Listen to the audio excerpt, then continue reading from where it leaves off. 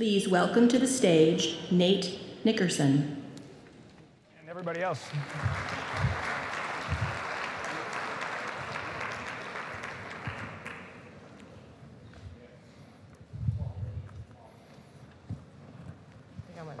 Anywhere you like. I'll take this one. Anywhere you like. All right, we've got about 25 minutes before lunch. We have a million questions. I won't get to all of them, but I looked through the ones that we got in so far, and I've tried to pull out the ones that were most common or seemed richest. Okay, sorry. So there was almost all the questions are about the issues themselves, but I want to start with one very good one about MIT itself. So the question is, how does MIT promote interdisciplinary research into cybersecurity? That is, combining policy, IT, design, monitoring. Can you all talk about various ways in which you're working with people outside of your own shops? How we are working. Well, let me start by saying that there is nobody in my own shop, my department, that works on cyber-related issues or cybersecurity. So mercifully, there are colleagues in other areas that have made that possible in the Sloan School, in computer sciences, et cetera. That interaction is really leading us to rethink the curriculum in my field. So I think when we do it well, we actually get dragged by our students to do it. We have just an increasing number of students who are coming in, they're course 6 students, or they're students from other departments who are got core engineering skills, and they want to be able to apply those skills to policy questions. Our challenge is to keep up with that and create opportunities for that. We have a large initiative that we're just launching, as I mentioned, where we'll be bringing together students and faculty from across the campus, from political science, from Sloan, from science, technology, and society, from various engineering schools, and we're gonna work on these problems. What I think that as I look at the kinds of challenges that we need to face following President Reif's exhortation that what we're about here is doing good. One of the things we're very focused on doing is having lots of interaction with policymakers, with people in the private sector, with people in civil society, so that we understand what kinds of problems need solving, and that we can ourselves as researchers and our students can really be part of a dialogue with the larger world. These are very applied research questions. We obviously need fundamental research skills and background, but ultimately our goal is to be able to learn how to apply the capabilities that we have here. I'll just give one very quick example. This spring semester, we taught a course jointly with Georgetown Law School. So we had a bunch of law students and a bunch of course 6 students. We gave them a crash course in privacy law, a crash course in technologies relevant to privacy issues, and we told them to go solve a bunch of privacy legislation problems. They came out with extraordinary results. So that's the way we're going to do this. Yeah, go ahead. I would just have to say that I think actually collaboration is essential to all the projects that I do, because one of the things that I'm trying to think about is how do we use data and analytics to really solve problems, but how do we communicate that to a larger public, and how do we pick and pinpoint those policy issues that are important? And in order to do that, you need to have a policy person on your team. You need to have a data visualizer on your team. You need to have that quantitative person on your team, that they can all speak to each other and kind of collectively create something that can create a broader message in the world. And I really think for our data to make a good, teams are absolutely essential. Yeah, I think MIT is a great place to foster collaboration across multiple dimensions. In my personal case, I was a professor in the math department doing theoretical research, but there was the lab structure. In my case, the lab for computer science, now the CS and AI lab. And that brought together people from different backgrounds. So in fact, before I knew it, I had an office in the Lab for Computer Science that was down the hall from Tim Berners-Lee, who we all know is the father of the web. And that got us thinking about how would our theoretical research be useful to solve real problems on the internet. And then we developed a lot of technology there. And it would have stayed academic, except there's the Sloan School here, and they have this thing that is now called the 100K business plan competition. Then it was the 50K. And that got us engaged with other entrepreneurs, industry experts, venture capitalists. So we started thinking about, okay, well, forming a company. And then you fast forward even to today.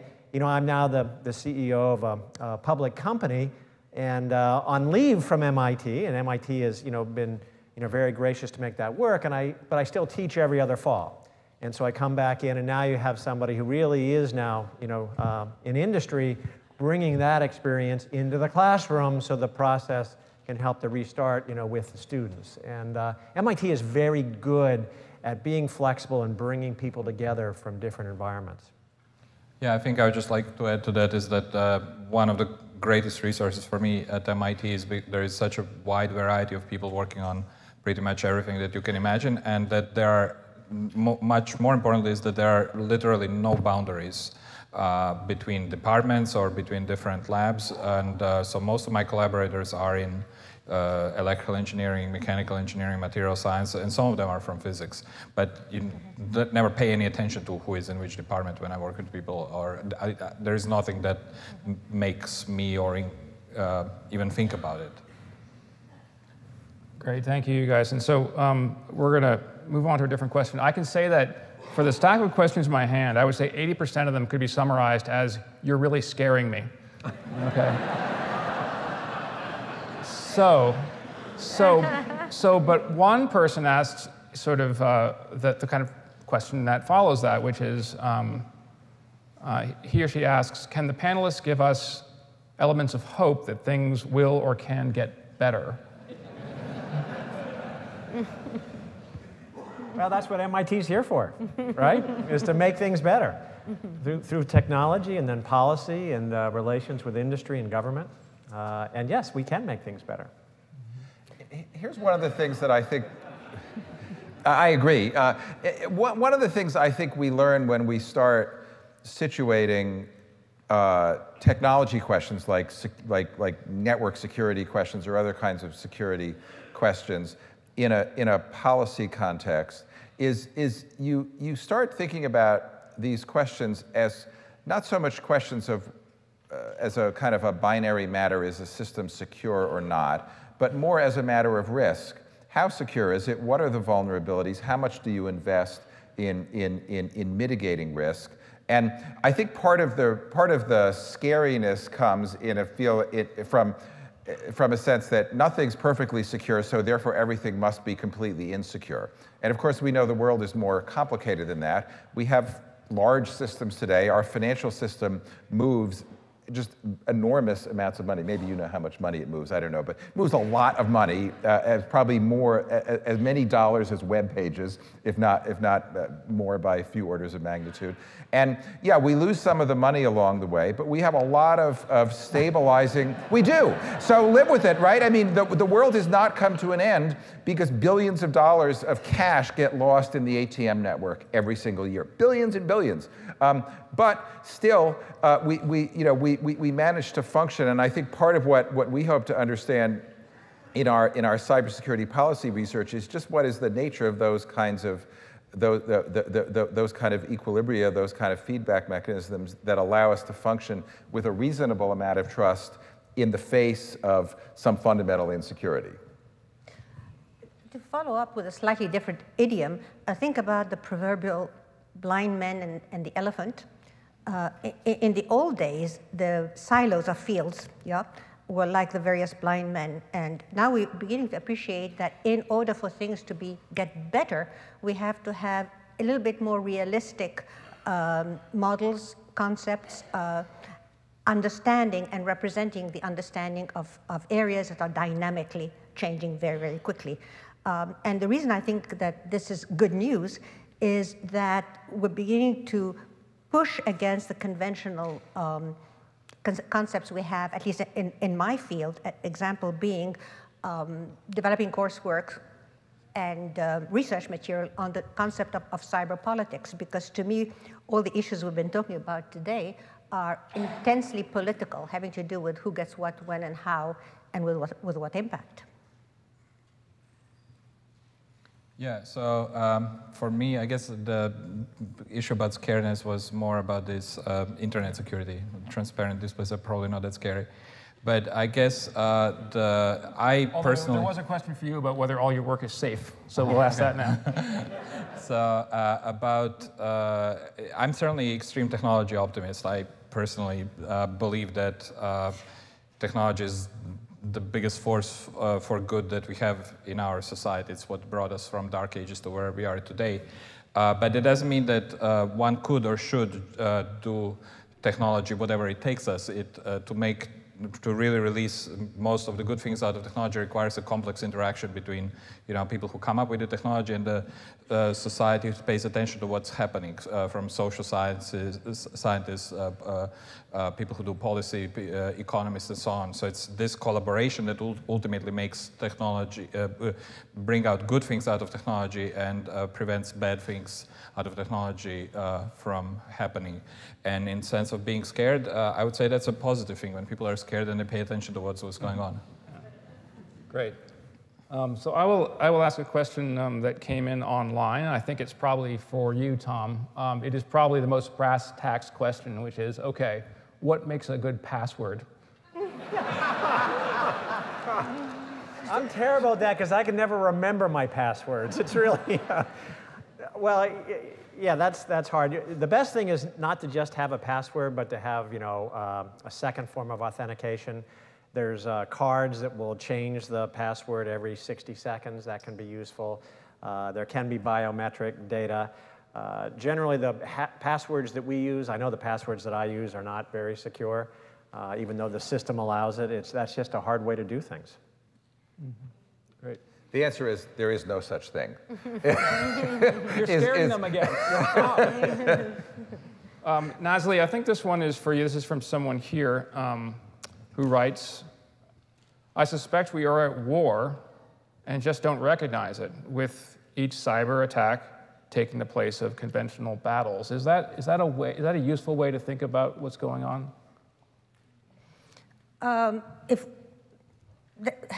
Useful, I'm not quite sure. There is an escalation dynamics going on, and that usually happens before you get a conflict and violence. I think the really interesting thing would be to think about the physical world we know about, arms race, escalation, et cetera, and ask, how do we get reversal of relationship? How do we get an arms race to kind of go down as opposed to go up? And is there an equivalent in the cyber domain? At this point, traditional models would be that the United States as a major power is there, China is challenging it, and history tells us that there's a almost inevitable collision points there. But it's dangerous to use history uncritically as a model of precedent for how to interpret what we now have. Could I just suggest that it does feel like we're at war because we hear about these attacks that go back and forth. My own view is that what we have in these cyber attacks is much more like piracy in the 17th and 18th century than it is really a full-blown war. I mean, piracy was actually relatively stable economy that kind of existed alongside of a whole series of wars. And it had a certain equilibrium about it. The British Royal Navy sent out captains in ships to go and interdict pirates, and the captains got 20% of the value of the ship when it was captured. And everyone it wasn't great. It imposed cost on commerce, and it imposed risk for individuals, but it was actually a somewhat stabilized environment. And I would suggest that probably that's the best analogy we have. Large enterprises, when they decide how to invest in cybersecurity threat detection services, are known to distribute the their spending amongst different cybersecurity consultants based on the ones that have the best connection to different black hat hacker gangs. So you want it, so if you're a big bank, you want to make sure that you've paid, that one of your cyber consultants is someone who knows the Albanian gang, and the other consultant is someone who knows a Malaysian gang, and on and on and on. And so this is not a great set of circumstances, but I don't think it's a war exactly. I think it will. We know that warlike activity now, in the case of Israel and Gaza as an example, has a cyber dimension now. Probably all wars in the future will have a cyber dimension. But I don't think we should confuse what is this sort of real constant level of attack with a war just because it sometimes is connected to nation states. Got it. All right, thank you. We've got a question, Sarah, this one's directed for you, but others can chime in too, so on the general issue of models with all this work. So Sarah, the question is, do your big data urban systems models, are they built using systems dynamics models like those developed by Jay Forrester and Urban Dynamics and others? Just a general question about the models. The models that I develop, I think, are very different from the Forrester models, and those are the models of the kind of 60s that came out of MIT. And how they're different is that those models were criticized for not having human input or human narratives, and so for kind of being able to transform in real time. So they often modeled a particular time and place, but became out of time very quickly or very rapidly. So the models I developed try to take in real-time data, but also try to incorporate more qualitative human experience in terms of thinking about how we want to apply those to place, right? And I think many of the models, Forrester's models, have been criticized for marginalizing communities. And what I hope the models I do is actually help to kind of elevate those people on the margins of society. Got it. So Tom, there's a question about, and there were a couple about kind of the question of open source technology and whether that is helpful in security issues, and if you could just kind of talk about that. Yeah, no, I think open source is very important. We're still big believers in open source. We embrace it. We fund the open source groups. We don't trust it in the way that we did before. And I think the community as a whole used to just trust it. And I think that's gone. So you need to think about it as if an adversary developed it, just if it came from a foreign government or a company. But it's still, I think, very important, and we're still big supporters of open source. So it's just that the trust issue is not what it was. Got it. I just say I think there's a pretty critical collaboration and interoperability component of open source software.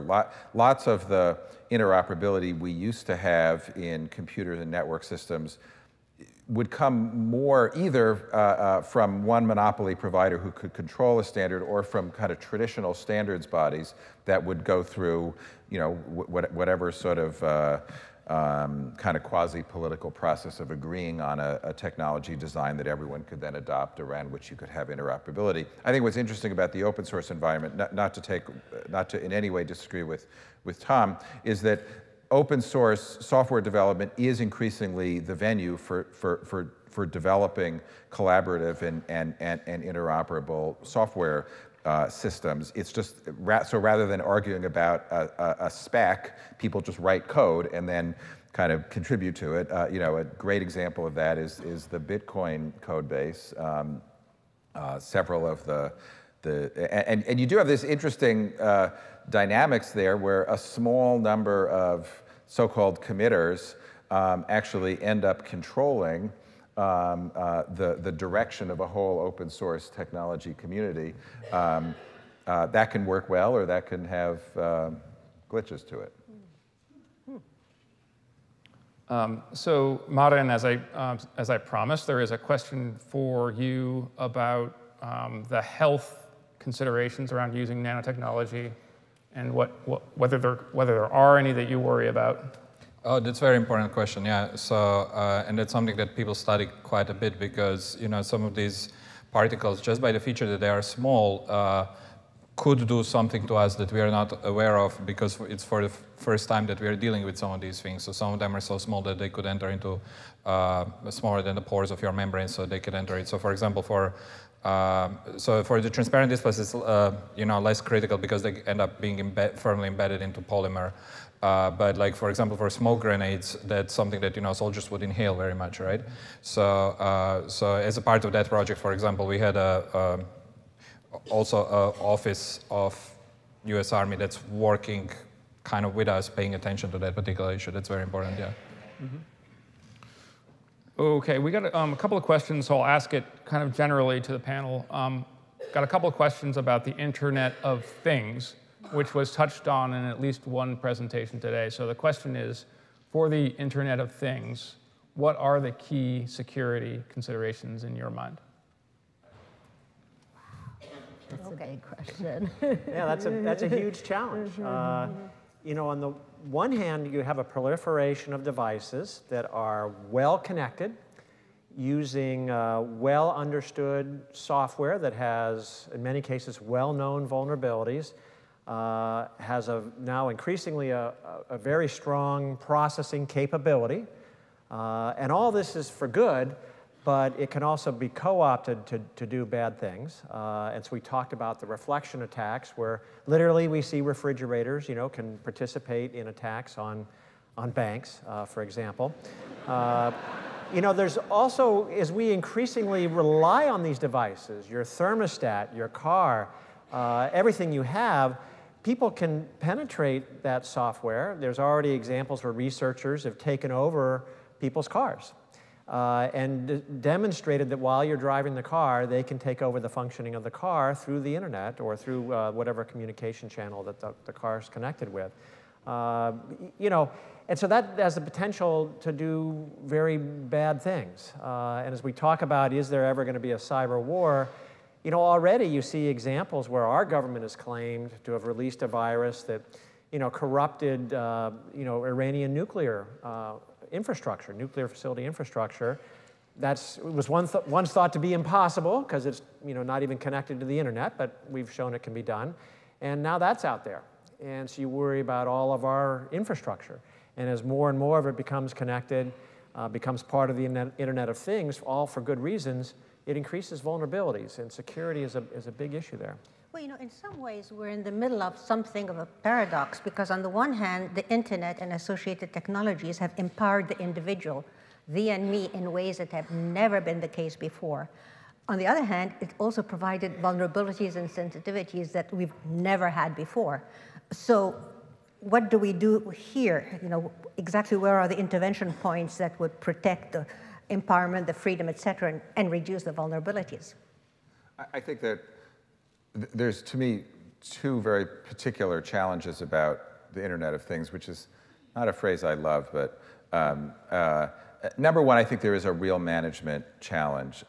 As Tom gave the example of Heartbleed, well, what's the response to Heartbleed? Patch your software, update your software. So it's going to be harder to think of how to manage an infrastructure of potentially billions of little tiny devices that are scattered around, that are not all that visible, where it's not clear who's really responsible for patching them. They can become attack vectors. They can have their own vulnerabilities.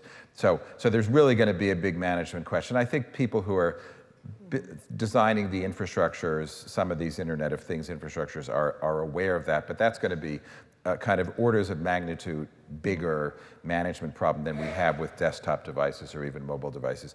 And the second is this shift from systems that are just about kind of abstract representation and computation, which is mostly what we have today, to systems that are actuators, that are actually having some effect, a direct effect in the world, not instructing someone to take an effect, but adding more insulin to your bloodstream, or giving your heart a little kick when it needs it, or who knows what else, fixing your eye, fixing the lens in your eye.